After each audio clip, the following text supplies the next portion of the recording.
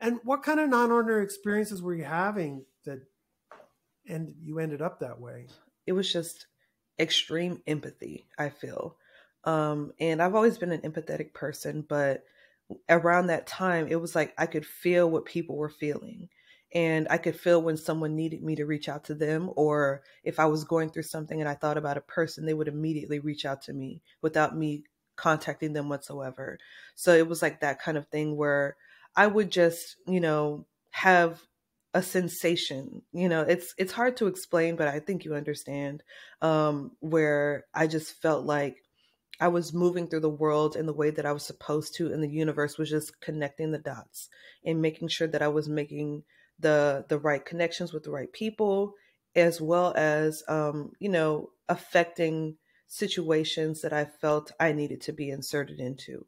So yeah, it's I'm trying to think of a specific occurrence.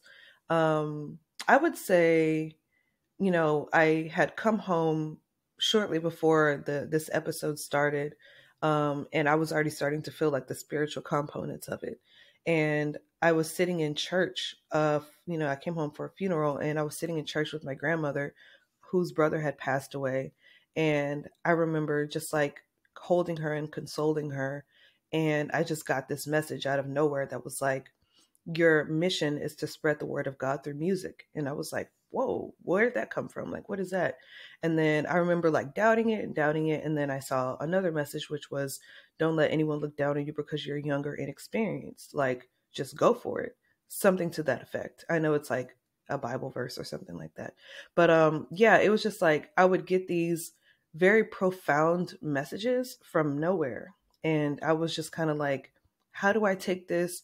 Who do I tell about this? And, how do I move forward?